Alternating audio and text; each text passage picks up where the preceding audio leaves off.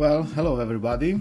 So today we are going to change the AC radiator and also the AC valve on the compressor of this Volkswagen Touran. I already taken everything apart and I'm sorry I didn't film from the beginning, but now we have everything demounted and we are waiting for the parts to arrive. As you can see, we removed the valve from the compressor, and this is what we are going to change. We had a strange thing on the pressure gauges, so the suction was 4 bars and the high pressure never went over 12 bars, whatever we could do, and the car was not cooling, so the AC was not working. So this is the valve that we demounted. You can also see the radiator on the left. This was okay, but it's already 11 years old, and on the front of it there were some marks, and the airflow was not really good anymore, so we decided to change this also. Okay, so here we have the valve already mounted, and take really good care for this ring clip to fit correctly into the grooves, and this way it will hold the valve in place. Now we will mount the radiator. Don't forget to lubricate the o-rings. Now this radiator came with o-rings, so I changed them, but if the old one remains, check them to be okay. So this is the low pressure mounted already, and it's a little bit difficult to put everything together, especially alone. So after fixing the low pressure pipe, now I'm fixing the high pressure one. Now we have both of them fixed, and it's time to put back the radiator, which is mounted in front of the intercooler radiator. First, before putting everything back to the car, we will do a pressure test, a short one, and we will just use soap water to see if we can see any bubbles on the places that we have worked. I already done a full pressure test before taking anything off the car, so I know that refrigerant is not leaking anywhere, so this would be easy to see, to check the places that we worked on before the whole system again. So it looks everything is okay. I'm doing this at about 17 bars, so it's okay for now, and we can mount everything back on the car.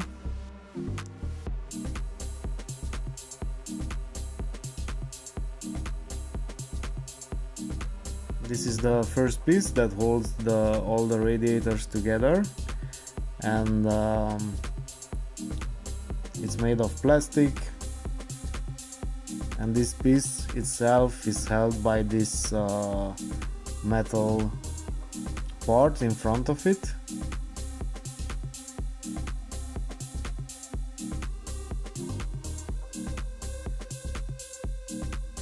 You can place this metal part by taking care that you use the old markings which can be seen from the dust and dirt, so put everything exactly back to the position it was before taking it down, and you basically screw everything together, so it's not that hard. With a little bit of patience, you can do it. Yeah, I forgot to put these two plastic things, so I had to do it after, but if you're putting it back, you can do it before putting the metal part. This is where I forgot a cable from the front sensor, and I warn you, don't put the bumper before the headlights. So you should put the headlights in before the bumper, because I don't know why I did it like this, and I had to take down the bumper again. Well, not fully, but from each side, from the wheel arch, I had to take down everything, and that was it. So this is the final pressure test, about 22 bars, and I leave it like this for, I don't know, I cannot estimate the time, but usually around a half an hour. And if the pressure doesn't drop in the system, then we can say that everything is tight, and we can go ahead to the next step. So like I said, before putting the bumper, put the headlights in first.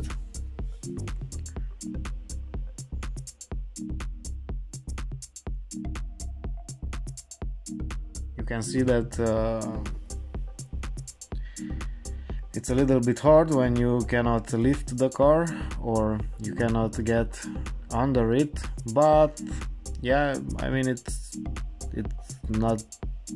fairly easy. So, but you have to be on the ground most of the time. So I have one of those things on wheels, which is very comfortable, but it sits a few centimeters off the ground and you cannot get under a car like this. So this is when you see me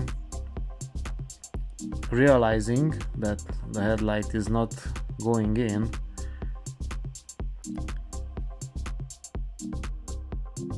Yeah, well, I'm not proud of this, but anyway, I did it finally. I had to take down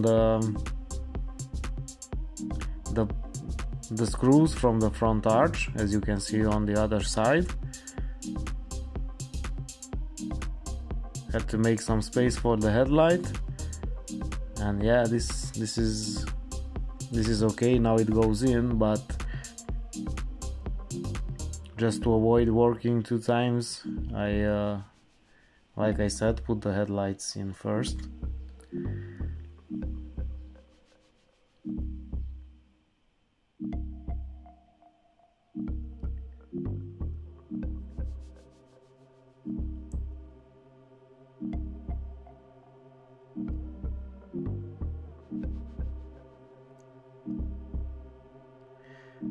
Okay, so if this is done, we can release the nitrogen from the system and we can start vacuuming the circuit. And you can see, as we start the pump, both pressures go into the negative side. Yeah, it's about a half an hour process. And now we can get ready to charge the system. After this, we can fill it with a little bit of oil. I'll put 50 milliliters of oil just because I changed the condenser. And yeah, 500 grams or something like that for this car of refrigerant. And now we can start the car, check the pressures, and see if everything is okay. So as you can see, now we have 14 bars. The car is at about 2000 RPMs and the low pressure side is below 2, so everything is working fine. Before we change the valve, we cannot get this pressure on the low side. It was somewhere about 4 bars and the unit was not cooling, so it was not climbing over 12 bars on the high, and it was not cooling just a little bit. So it is time to check the headlights, if everything is working correctly, and that's about it. So thank you guys for watching. Have a nice day, take care, don't forget to like and subscribe. Well, see you next time. Okay, bye bye.